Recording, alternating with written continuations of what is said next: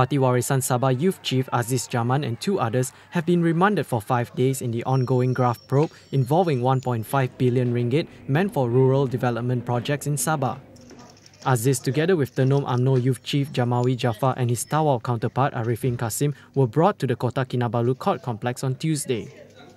The magistrate granted the application and also extended the remands for Warisan Vice President Datuk Peter Anthony and a businessman. Anthony's remand was extended by 3 days, while the businessman's remand was extended by 4 days.